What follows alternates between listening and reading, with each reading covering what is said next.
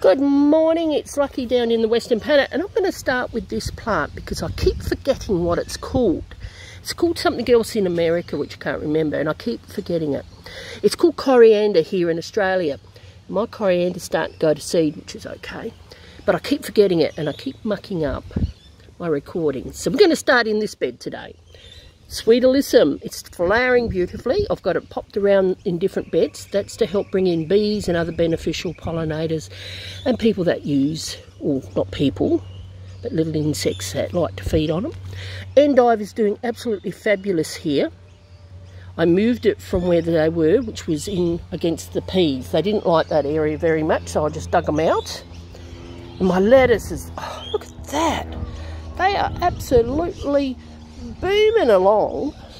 This one, with this rain we've been having, it's heartening up beautifully, which is really lovely. And so are my Great Lakes. So when they heart, I'll be able to, and fill up, I'll be able to get them in, but something's been eating them. So it's not good news. So I don't use anything. I don't use snail pellets or anything. It's all done by checking by hand and sight and just doing that. Got strawberries coming, so that's really good. So a couple of them have got flowers on them. These come from a friend, so this is going to be a designated strawberry bed, but until then I'll just keep popping some little plants in. More lettuces, more Sweet Alyssum.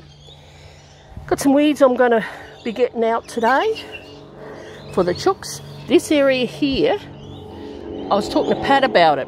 Now we've got an aeroplane going over. Tell you what, just trying to get this recorded.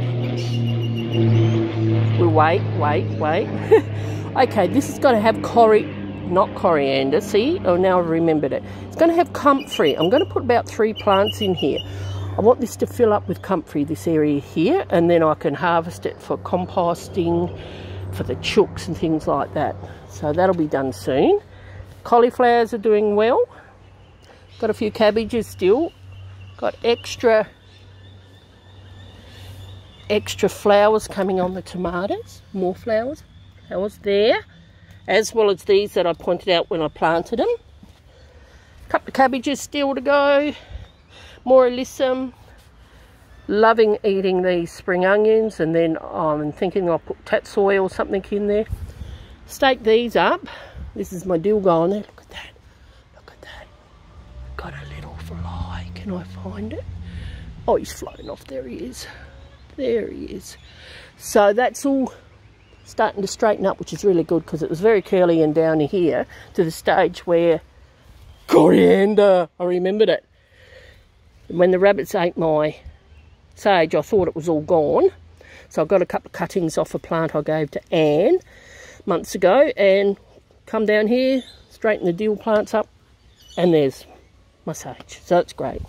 Look at this golden marjam. Marjam. I wish they'd just use nice, easy names.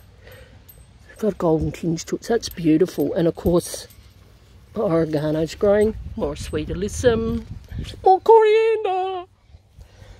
And I've finally mulched the garlic and the leeks. Look at all my new shoots that are coming on the lemon tree. It's absolutely fantastic. Potatoes are starting to come up, and I've got a few more, but I need to mulch them again. Once again. So there's a few things that have changed. One of them is this. It's sweet pea.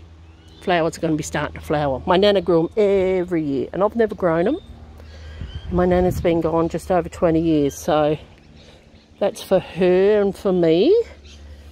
Parsley, looks like it could be starting to think about going to the seed as well, which is good. Nothing like volunteer seedlings. Eating a few of the beetroot now, so that's going to be a regular thing. Now that's the rain we've had overnight, 18 mils. So that's good. That way I know if it's rained or not.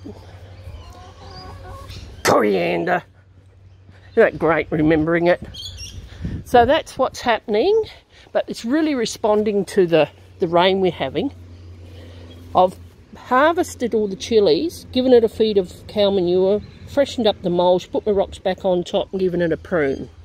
So So that's fine. This is starting to thicken up and get some weeds as well, which is darn annoying.